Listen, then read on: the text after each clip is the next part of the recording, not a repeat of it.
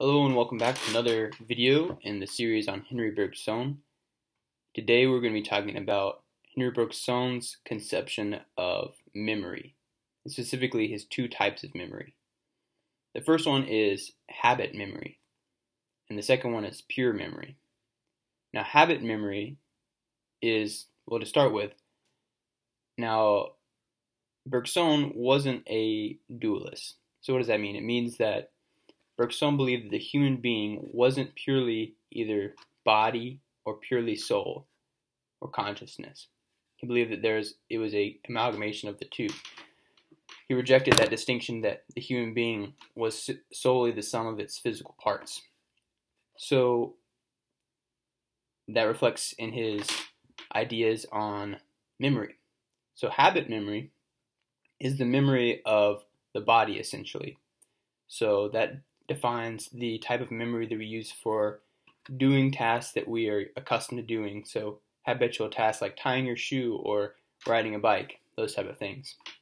That would be habit memory, those things that are ingrained in our minds and our physical bodies. There is some form of physical dimension to both the pure memory and the habit memory, but the habit memory is specifically tied to physical interactions. Now, the pure memory is more of a clearly Bergsonian idea. Pure memory for Bergson is the clear, somewhat blurry, but emotional state memory that we have when we think back to prior events. This pure memory is, for example, if you think back to what you ate for dinner yesterday, you think back and you think of the emotions you felt, the taste that you experienced, the thoughts that you had about it, etc., etc. These are all emotional mental states. Sorry, not emotional, but mental states.